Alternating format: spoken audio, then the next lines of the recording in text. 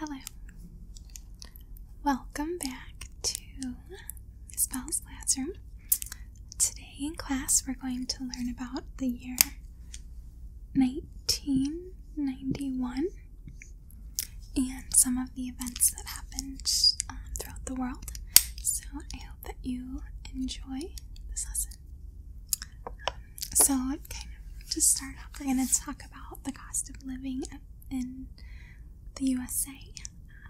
So in the USA, it was the cost of living. The average cost of a house was about $70,000. And the average income per year was about $29,000. And then the average cost of a new house was $120,000. A gallon of gas cost $1.12. A pound of bacon was $1.95. A dozen of eggs was 85 cents. And so in the UK it was different. The average house price was about £70, and a gallon of petrol was $2.05, and then the inflation rate in the UK was 5.9%. So that's just kind of some of the information on it. Next, what we're going to do is just talk about some major events in the world. So the first country that we're going to talk about is Kuwait.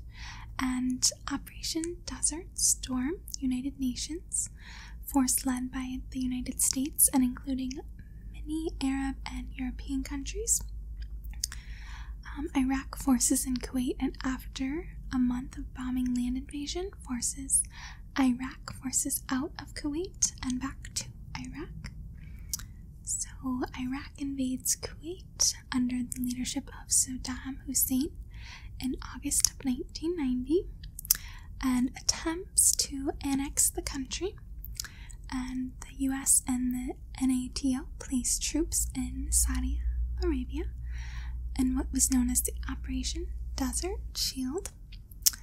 In November of 1990, the UN authorizes the use of force against Iraq, and they did not withdraw from Kuwait by January 15th, 1991. So Iraq refuses to leave, and a US-led attack begins mid-January of 1991 in what was known as Operation Desert Storm. So ground forces attack in southern Iraq and Kuwait during February of 1991 in Operation Desert Sabre. US President George H.W. Bush declares a ceasefire in the conflict by the end of February after Kuwait was liberated and Iraq agreed to honor the terms of peace. So that's just a little bit of information and backstory on the Gulf War. So next we're going to talk about the United Nations, the UN. So the United Nations Security Council passes the Ceasefire Agreement, Resolution 687. The resolution called for the destruction or removal of all Iraq's chemical and biological weapons and for an end to its support for international terrorism. Iraq accepts the terms of the resolution on April 6th, and UN authorizes weapons inspections in Iraq. So next we're going to talk about Russia. So Russia, Boris Yeltsin wins the first free elections for Russia's first popularity elected president. And Bangladesh, a cyclone in Bangladesh kills around 200,000 people. So now on to the United States. So the United States started a treaty with the Soviet Union, and they started the START Treaty. So with the START Treaty, just a little bit more information on that. The United States and Soviet Union agree to the START I Treaty during July of 1991. US President George H.W. Bush and Soviet leader Mikhail Gorbachev both signed the treaty, agreeing to reduce the number of nuclear warheads each country had to 7,950. Negotiations over the agreement began in 1982, so they were going on for 9 years, with President Reagan, but were held up several times due to conflicts. After the treaty was signed in 1991, several other START agreements were negotiated, limiting nuclear weapons between the two countries even further.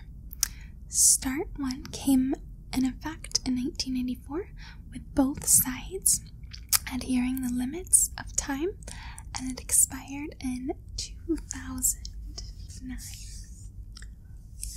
So next we're going to talk about the United States and Canada and the Air Quality Agreement. So the United States-Canada Air Quality Agreement became effective immediately after it was signed by Canadian Prime Minister Mulroney and United States President Bush. So during March, it was known as the Acid Rain Treaty, and it was created to address the issues associated with transboundary air pollution, and over time has reduced the amount of acid rain associated with the problem. The agreement mandated the reduction of sulfur dioxide and nitrogen oxide emissions, which could lead to the creation of acid rain in Canada and the United States. So a little bit more information on that. I'll talk about that a little bit later. So we're going to go ahead and talk a little bit about India now. So India, 50% of the Indian population was living at or below the poverty line in 1991. And the Indian Prime Minister, Raj Gandhi, was assassinated on May 21st, 1991. In Israel, the Dead Sea Scroll was unveiled. In Libya, the UN sanctions imposed against Libya in response to alleged involvement in the Lockerbie bombing. In South Africa, the referendum in South Africa supports the creation of a new constitution for a multicultural society, and the old one was dismantled. So Canada introduced the Canadian Goods and Service Tax, the GST, and which was just a national sales tax in 1991. Another thing about South Africa that I forgot to mention, Winnie Mandela, the wife of Nelson Mandela, was given a 6-year prison sentence on May 14th for her part in the kidnap of 4 youths. Slovenia and Croatia declare independence from Yugoslavia, and they started the Balkan War.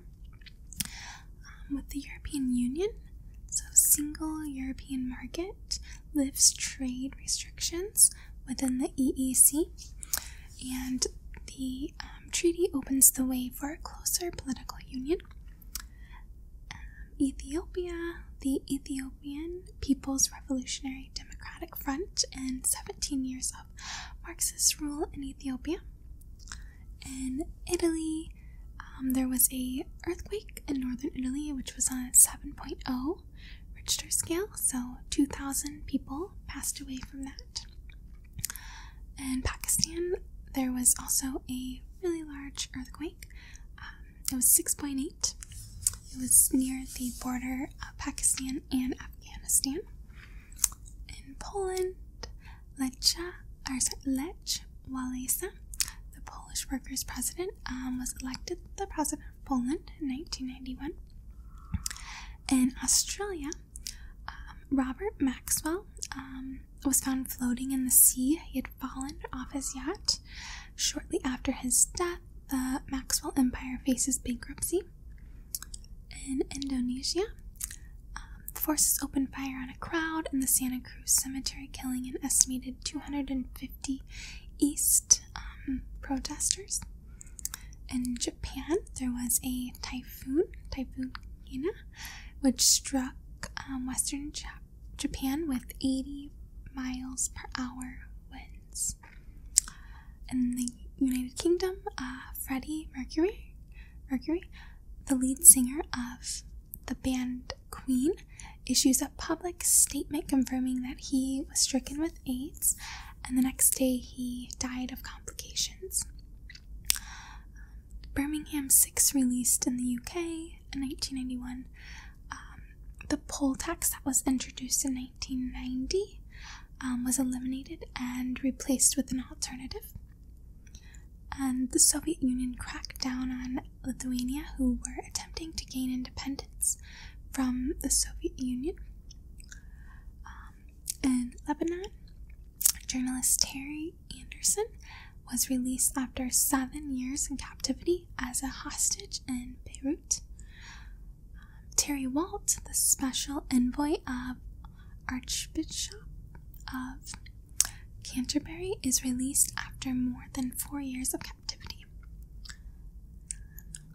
In Russia, Mikhail Gorbachev resigns as the president of the Soviet Union, and the Soviet Union officially ceases to exist in 1991.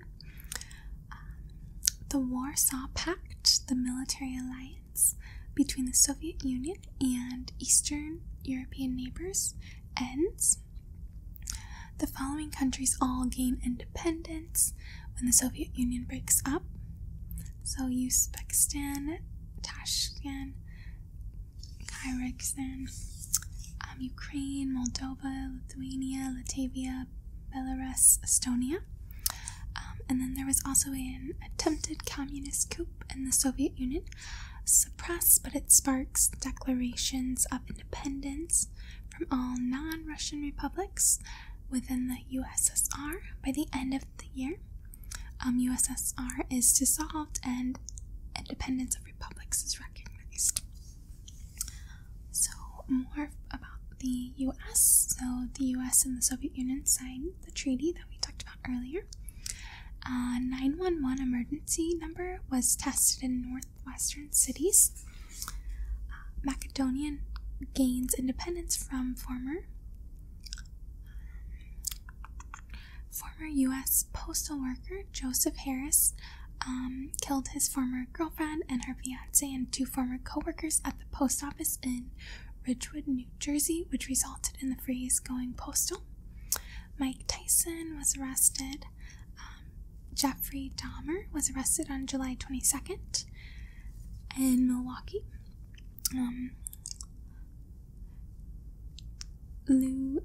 A student at the University of Iowa went on a shooting rampage, killing 5 people at the University of Iowa campus.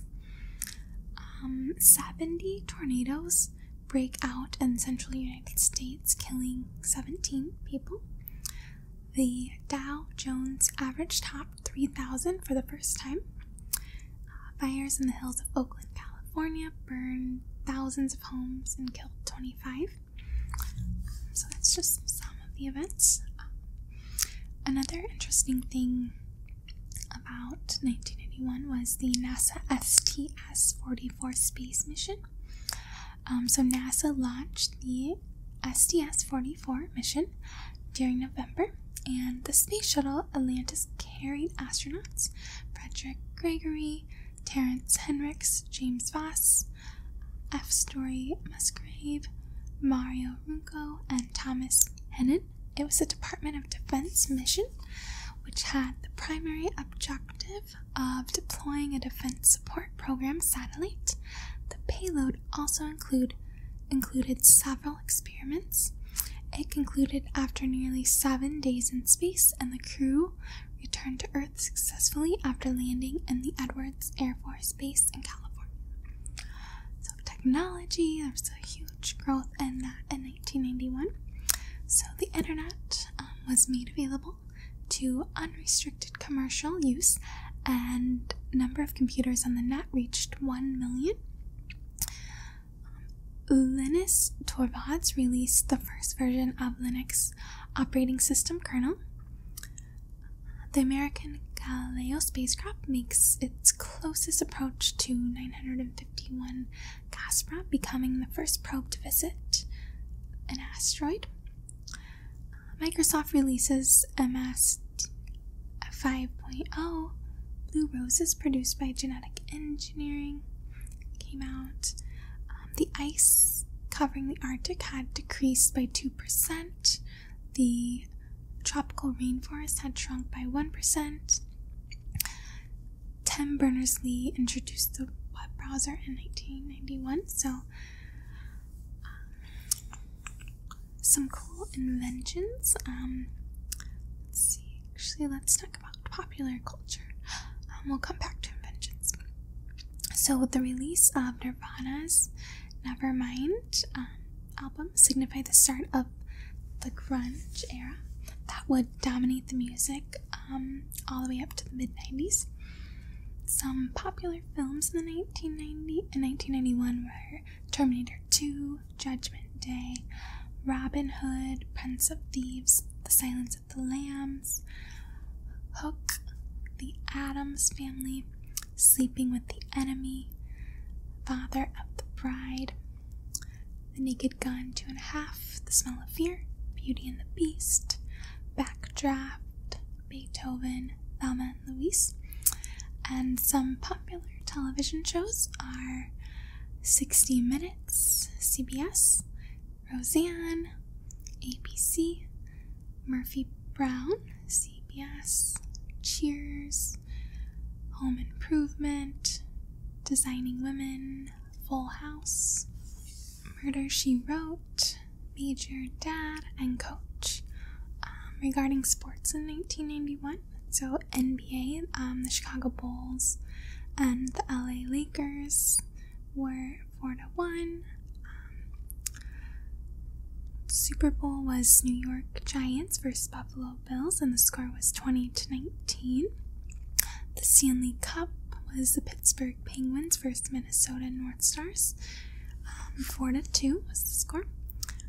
And popular musicians. So there was a lot in 1991. So Pearl Jam, Whitney Houston with All the Man That I Need, Michael Jackson with Black and White, Queen, Bryan Adams with Everything That I Do for You, Erasure, Marilyn, Phil Collins, Guns N' Roses, Mariah Carey, Metallica, Amy Grant, Beverly Craven, Cher, Gloria Estefan, R.E.M., Janet Jackson, Extreme, Boys 2, U2, Van Halen, The Clash, Paula Abdul, Billy Bragg, Garth Brooks, Nirvana. So those are some of the popular musicians.